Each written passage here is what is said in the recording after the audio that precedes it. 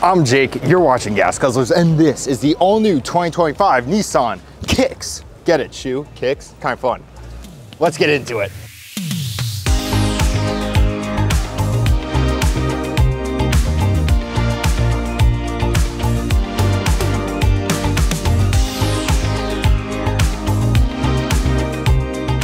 Now, one of the big stories with the all-new redesigned Kicks is going to be the availability of all-wheel drive. This is going to make this vehicle a lot more competitive with the likes of the Subaru Crosstrek and other competitors which are offering all-wheel drive. Look at our headlights here. Definitely some Hyundai vibes here. I'm kind of digging it. Let me know what you think in the comments below. We do have features like automatic high beams. The Kicks has a lot of bold styling. A lot of that is inspired by sneakers. Kicks, sneakers, you get it? This car is actually unveiled at the NCAA tournament. Pretty cool.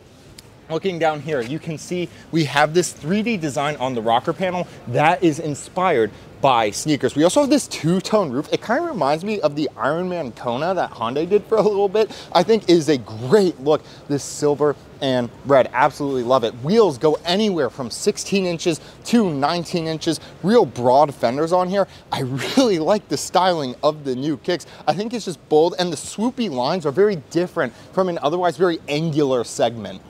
The rear of the Kicks might just be my favorite angle of it. Take a look at those bold LED taillights. I think those are particularly striking. The rear of this vehicle just looks like it very much made it out of the prototype phase, the concept car phase, and made it out onto the street. It's just real visually interesting. Let's open up the trunk here. You're gonna find 30 cubic feet of space behind that second row. Put the second row down. You can easily do that by reaching right here. You're gonna find 60 cubic feet of space. That is excellent and beating many competitors. So the Kicks is a very practical shoe-based vehicle. All Kicks will have a digital gauge cluster. Base trims are going to have a 7-inch display. The SR, like we are in now, can upgrade to a full-size 12.3-inch display for your gauge cluster. All Kicks are going to have a 12.3-inch infotainment screen right here, 4 USB-C ports in the top line SR like we are in now, and the Bose headrest speakers return. That was a feature unveiled in the last Kicks. It was kind of fun, kind of out there. The Kicks was really the only one doing it in this segment, in the small SUV segment, and I'm glad to see that feature stuck around for the new Kicks. I'm really glad to see Nissan didn't water down the Kicks weirdness, and they just really leaned into making it an out there fun SUV. This might be my favorite element of the Nissan lineup right now. You can't really compare it to the GTR, but outside of that. Here's your 12.3-inch digital gauge cluster. You can see it's controlled with these buttons on the steering wheel. Let's go through here, see what we have. Pretty normal driver assist functions here. You can see the animation's actually very crisp. In the past, I've had problems with Nissans not responding to inputs on their infotainment systems and drive computers, but as you can see, this is as snappy as it can possibly be. You can see what cars are around you, see any warnings the vehicle has for you. Overall, this is a great display. The overall interior here is a big upgrade from Nissans of past. Flat bottom steering wheel for that fun, sporty feel I was talking about. The red stitching in here definitely adds some visual interest. We have some pretty stiff seats here, which is unique for Nissan. Nissan usually does overstuffed, very soft seats I'm not the biggest fan of. These seats feel very appropriate for a younger demographic. I really like the seat decisions they've made with the Kicks. There's also kind of an interesting soft touch material up here on the dash. It has a carbon fiber kind of texture to it. The red and white stitching throughout the vehicle keeps things interesting, and the shifter feels really sturdy. Why do I point that out? On Nissan vehicles of past, I felt like the shifter was about to snap off every time I used it. Not here. This feels like a shifter in any other car. Really, really like the upgrades Nissan is making to the interior here. I also have to point out these cup holders. These are the largest, deepest, most ridiculous cup holders I have ever seen. Cups are getting larger. People need not only their large Baja Blast, but also their 32-ounce Stanley cups for the latest water talk trend. So having massive cup holders are basically a giant cavern seems rather appropriate. I think the widescreen infotainment format does a lot of good for the way Nissan lays out their system.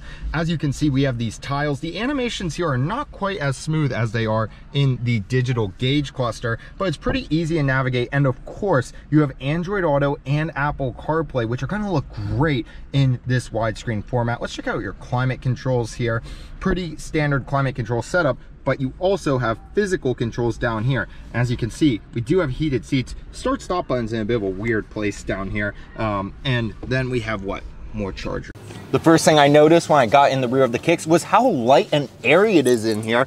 I did not expect that given the high belt line of the vehicle. While that's very stylish, it tends to shrink the windows and cut off the amount of light in the back, which makes the space feel more cramped. However, the windows here seem pretty large proportional to the doors despite that high belt line.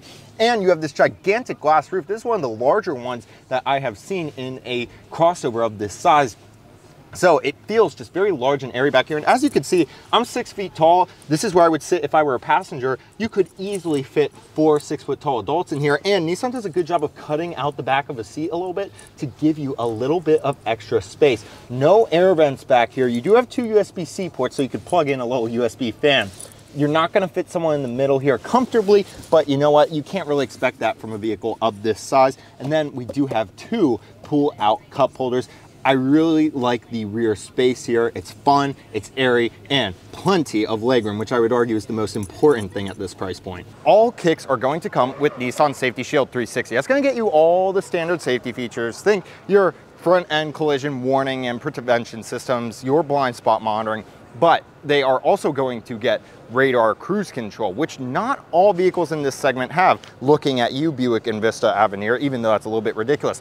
The top of the line SR model is going to get Nissan ProPILOT Assist, which is going to be essentially your hands-on semi-autonomous driving mode. But again, hands on the wheel, paying attention at all times. All Kicks will come with a 2-liter inline 4-cylinder engine, putting out 141 horsepower and 140 pound-feet of torque. I'm excited to see the new Nissan Kicks out on the road later this year. I think it's going to be a fun car to drive. It clearly has a lot of value and a lot of work put into it. I think Nissan might have a home run here, and I do have a new favorite Nissan. So guys, make sure to like and subscribe to see more Kicks content throughout the year. I'm Jake, you're watching Gas Guzzlers. This is the 2025 Nissan Kicks. We'll see you in next week's video.